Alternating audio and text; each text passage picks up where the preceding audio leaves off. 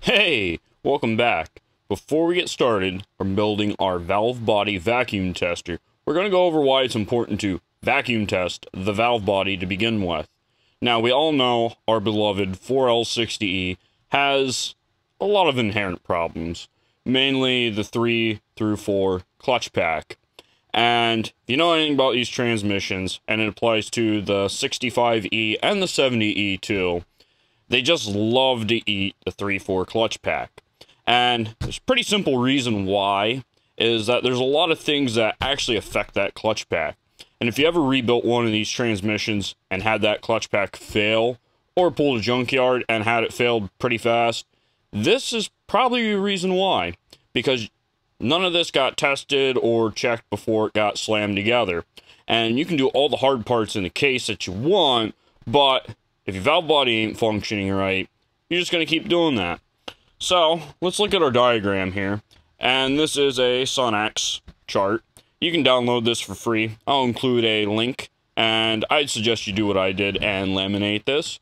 But let's just go through. We can see right here in our TCC regulator valve, one of the symptoms that can be of this failing is the 3 through 4 clutch pack being burnt.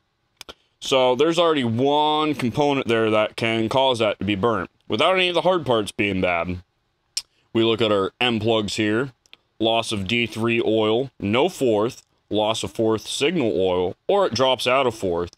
And that's just any one of these three, or all three, or a combination of these M plugs being bad. We look at our 4-3 sequence valve and our 3-4 relay valve, no fourth, and low fourth gear pressure. Once again, that can attribute to the 3-4 being an issue.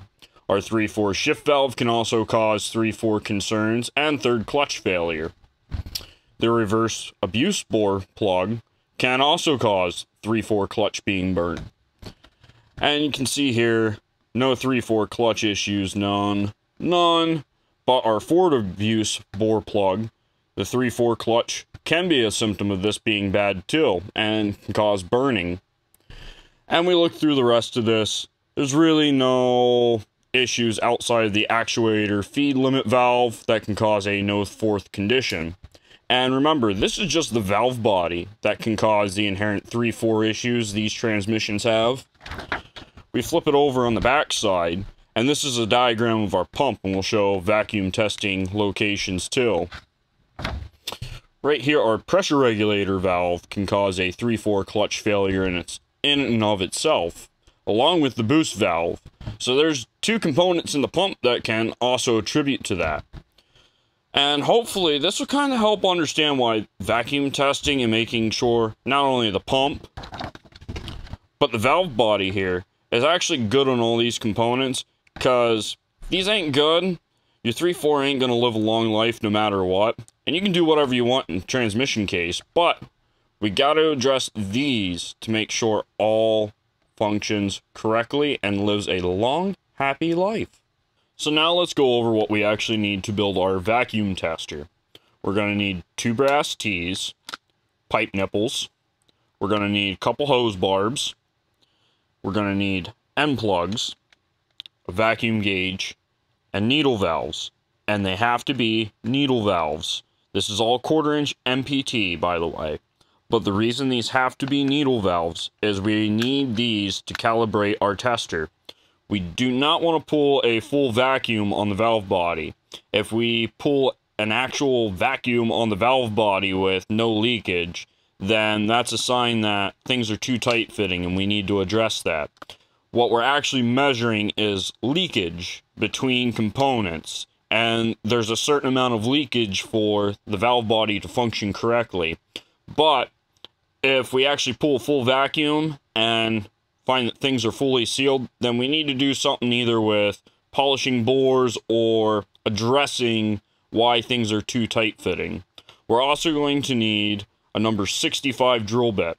And these are small. I want to show you a little trick then to be able to chuck these up in a normal drill that we can do that. And this is going to be important. They have to be a number 65. This will contribute to being able to set calibration when we actually go to test. So, through the power of video editing, we will have a fully done tester.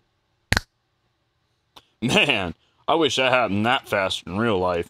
But here we are. You can see we got barb. That's going to go to our vacuum pump. Sorry guys, no hand vacuum pump this time. We need an actual vacuum pump. We got our needle valve, one of our T's with the vacuum gauge on top, pipe nipple, the other T, which you can see here. I just kind of have it faced this way for convenience. The other needle valve. And then we got this open port, which this is going to go to the hose barb after we get it calibrated. And this will go to our test plate we're going to make here in a second. And then we got the end plug here, which the end plug is where we need to drill that number 65 hole. And that will be for calibration purposes only. After we get this calibrated, we'll take this off and put the hose barb back in. But you can see this one does not have a hole drilled in it yet. And what we're going to do, we're going to drill that number 65 hole just roughly center. Don't have to be perfect, as long as the hole is good. You don't want to wobble that hole out or anything else. Now, I'm going to show you the trick, which I already got this chucked up, so you can see. And this is nice and tight. And the way I did this, and I did this before, because I was trying to get this on camera for you guys, but, whew, it's kind of hard to work in front of the camera where you could see. I couldn't actually see it and doing all this. But, if you're anything like me, you have myriad of these plastic straws from your cleaners. You're going to take this and you cut it down to size. And this is where I'm going to show you the magic. You can see that just pulled out. And hopefully you can kind of see in there. I got one of those straws in the chuck. So let me loosen this up. And you can't just use the straw straight as it is. Which, if you'd come out... Oh, guys, we're having technical difficulties. There we go. Whew, that was hard. But you can see, and this one's a little mangled from it, what you're going to do is cut it down to size where it fits in your chuck. And then, you can see, this straw was still kind of one piece there. I actually just came down a little bit and cut it right in half. Hopefully, kind of get the idea from that. You're just roughly cutting that straw somewhere in half. And you're just going to chuck that up with a bit in there. You want the tip of your chuck jaws to grab up here where you sectioned it in half. This whole back here is just support to help keep it centered. And this is actually going to compress and grab that drill bit. That way, you can actually do something with a normal drill, instead of having to spend 10 bucks for an adapter for something you might only use once. Now, if you use micro drills a lot, you might have an adapter. That'd be the better way to go. If you're like me, and you use these once in an absolute blue moon, this is probably like the first time in 5 years I've used one of these.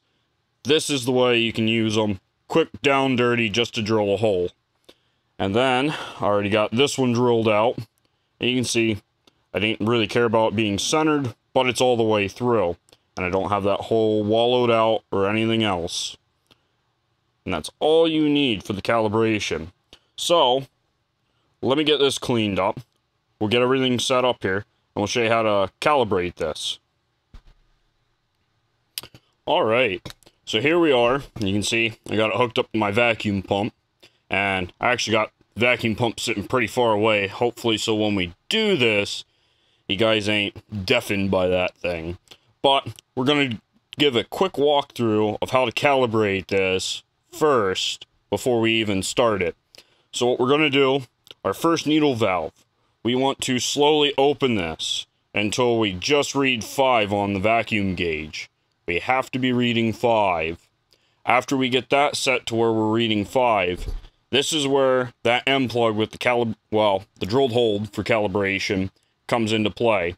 We're going to plug this hole, and what we want to do, we're going to see where this jumps up to. We want it to read 25 with our finger covering that hole and plugging it. Now, if it doesn't read 25, we'll adjust our second needle valve here, and this is our bleed, until it reads 25. Once we get it reading 25, we're going to let off, and we're going to make sure that our main one is still reading 5. if our main valve here is not reading 5 with this hole unplugged, we're going to readjust this until it's 5 and repeat the second step of plugging the hole and adjusting the bleed until we read 25. And once we read 5 with this uncovered and this adjusted, and we plug this and read 25, we are fully calibrated. We can remove our calibration plug and put our hose barb in and get on to the test plate part. So, let's actually set the calibration here.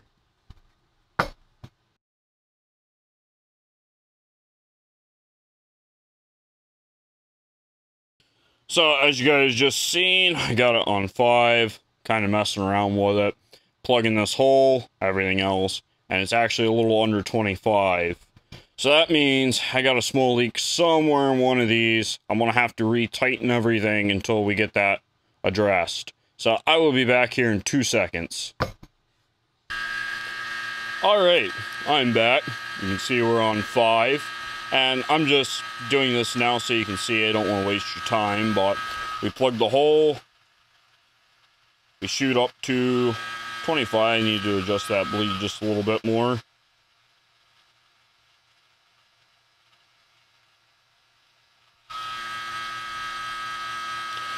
But you can see that's how you calibrate it.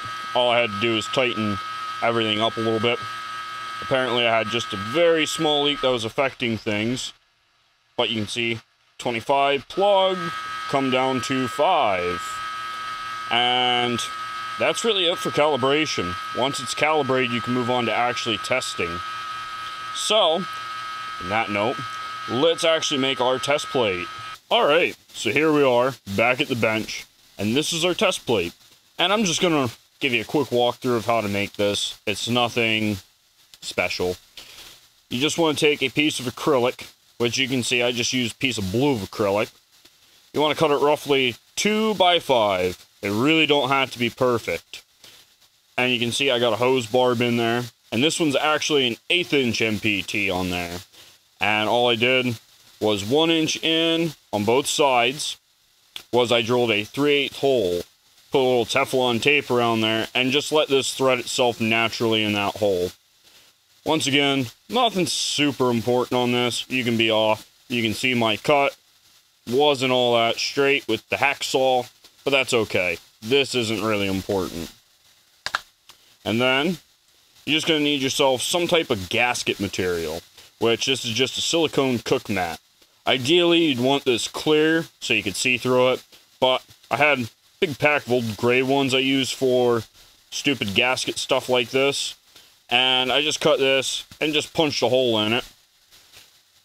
So that way, we'll line that up, and we got a gasket with our test plate.